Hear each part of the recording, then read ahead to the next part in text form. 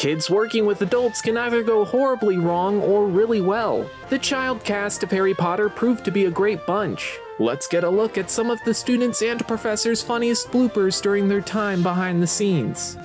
Number 1. We'd like to think Daniel Radcliffe had all the best training for Harry Potter. 1, 2, 3, 4, 5, 6. I'm actually a really fantastic dancer. But we guess all the dance training in the world couldn't save him in this scene. It is just a rehearsal.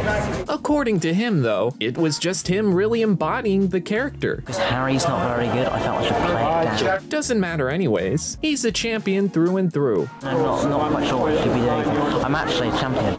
Number 2. 1, 2, 3. Professor McGonagall, on the other hand, can dance like a pro. Put your right hand on my waist. On my waist! We knew she wanted to make Rupert Grint squirm in front of his classmates, and it definitely worked. No, you will have to lead eventually. Understood?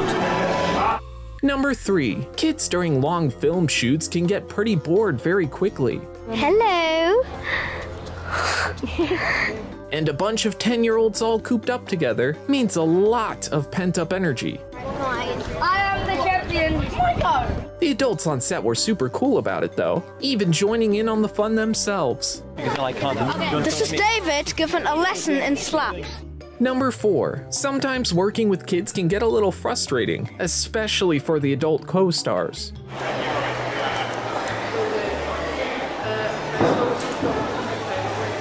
They just kept to themselves while the crew wrangle up a massive crowd of energized kids. And then this one boy on the Gryffindor table comes around and goes, ah! We think the only professor on cue for keeping to himself was Snape. He could have at least. Look at the camera, wave and smile. Number 5. Still rolling, hold your head up. Poor Dan just had a really hard time holding his head up. And this just kept on happening. Same problem, different day. Dan, remember to enunciate, keep your head up! Couldn't the director just give him a break? He's got a pretty heavy Horcrux scar that's just gotta hurt all the time.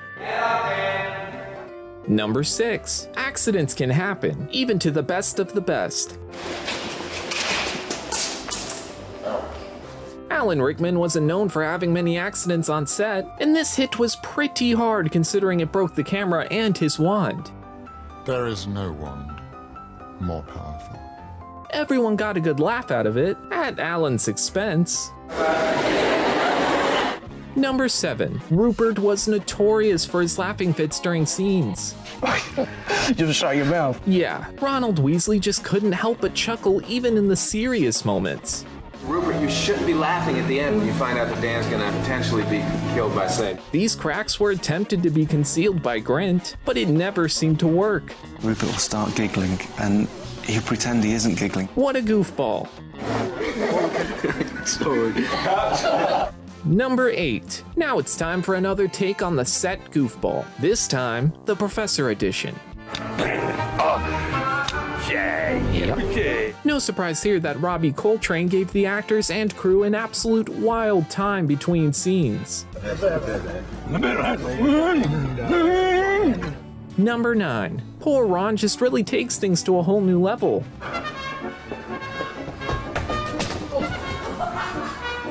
You can see the fear in Emma's eyes as Rupert barrels towards her. And the best part? Ron thinks he's the victim of all this. She can take it though, but the others were not going to let Ron down from this blunder. I said to him, are you okay? Because yeah, I'm fine. Number 10. Michael Gambon loved fooling around behind the scenes, and now he had a partner in crime. Completely our own world. You know. All they wanted to do was embarrass Radcliffe in front of his crush. Really, really funny. And for you? Yeah. And let's not forget that the director really didn't have time to waste. So this was a verified, essential prank to get a chuckle out of Snape. It's completely our own world. And we... Number 11. Siblings fight a lot.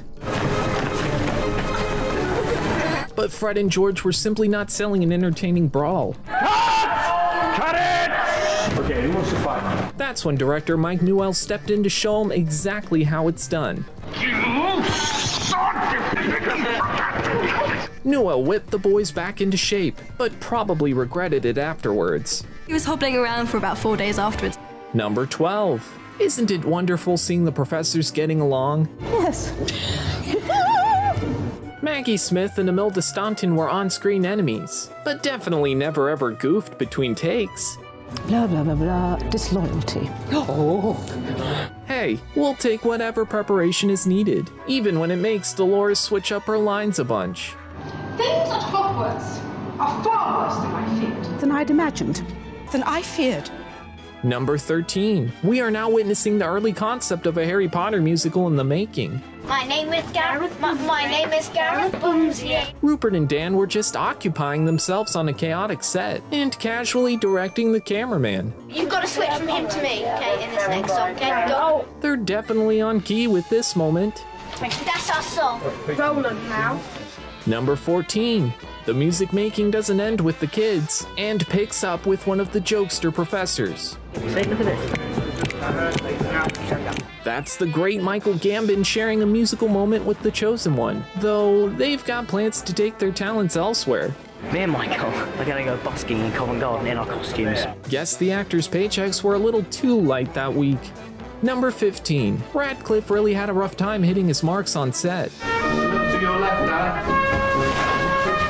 We've actually figured out the reason why. He's still not looking up. Missing your marks may cause an angry crew-like atmosphere, and potentially a hand injury. Ouch.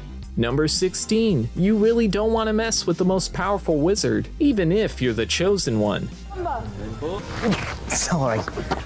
Dumbledore really just couldn't get a break in the Half-Blood Prince, but now his robe gets stepped on? We see what you're doing, Daniel. Time to get payback. Number 17. A first kiss can either go one of two ways. Or... I think my glasses hit you that time, sorry. This experience for them was probably a little awkward, but absolutely adorable to us. It's fine now. I know, it's cool now. They seem to nail it on the first take, but why not make them snog just a few more times? Well, I've kissed you enough today. We've done it now, it's done, there we go. Number 18. Alan Rickman was so into his Snape performance that it really scared the students. Alan Rickman was so fantastic, I was freaked.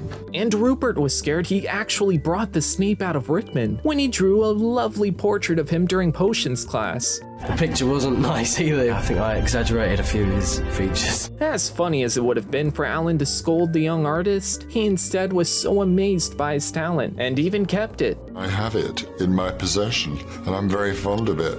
Number 19. Oof, this one's gotta hurt. But I am the chosen one. I'm kidding, okay, sorry. You're laughing because you hit me so hard, aren't you? Okay. Emma really does go all out to sell a stunt, even if it means doing it for real. That really did hurt quite a lot. Number 20. Brendan Gleeson made Mad-Eye Moody into quite the drill sergeant at Hogwarts. Constant vigilance! Constant vigilance! But deep down, he was just another goofy professor. He brought up all the moods of the students and still managed to scare them on camera. Gleeson makes me laugh so much.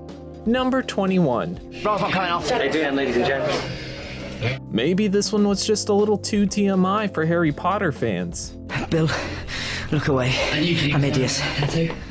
You think it was awkward for us? Try telling that to poor Radcliffe, who really had to make it real. Good on Tiffler's costume. I look fantastic in women's clothing. Imagine changing in front of all the crew, but honestly, that wasn't the worst part for him. Dan's hit the gym to prepare. Yeah, man, I look good. I look like a rock star.